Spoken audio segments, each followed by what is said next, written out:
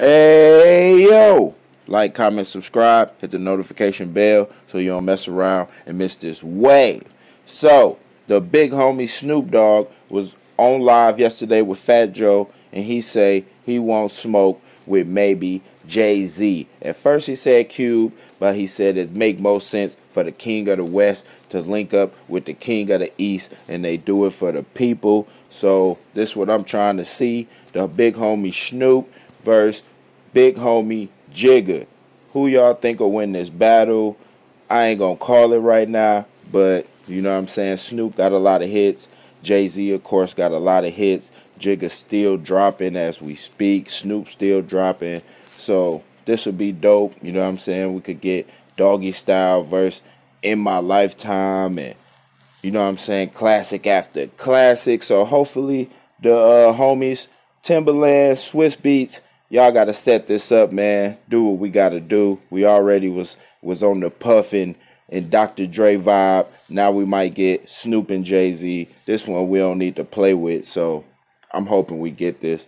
Also, something going on with Jay-Z and Meek Mill, the CEO of Twitter, Jack Dorsey, gave $10 million to Meek and Jay for the Michael Rubin Reform Alliance. So that's kind of dope. Jay-Z and Meek still out here putting in that work.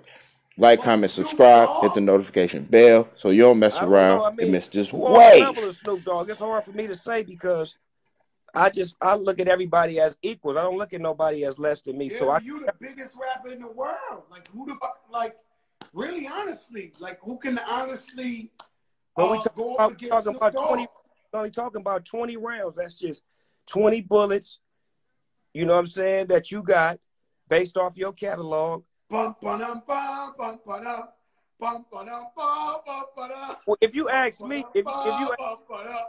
if you ask me, when I first came in the rap game, Ice Cube was the king of the West Coast, right? Facts. And off the top. So that was my mission to try to get where he was. And I finally got to the point to where I became the king of the West Coast, to where it was known, like everybody knew, okay, Snoop is the one now. So looking across the bridge, it was the East Coast that was always the number one to me, that I was always looking to try to get at.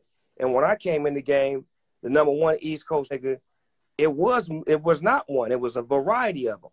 And then Biggie started to make a rise, but Nas was on the rise with him.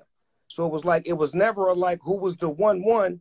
And then Biggie passed away, and then Nas had it for a minute, and then Jay-Z took it and ran with it for a numerous amount of years. And then 50 Cent came and ran with it for a numerous amount of years. This is me looking in from the outside, looking at New York rap. So to me, it would be either a Snoop versus Jay-Z, because he has been the king of New York around the time I've been the king of the West. Stay right there. Stay right there. That sounds like the ultimate battle. Snoop Dogg against Jay-Z. Now, I don't know if Jay-Z would do it because he's kind of like Dr. Dre, how you were saying. Right. You know, Jay-Z, we love him, but Jay-Z, introvert, quiet, you know what I mean? But Snoop Dogg, Jay-Z,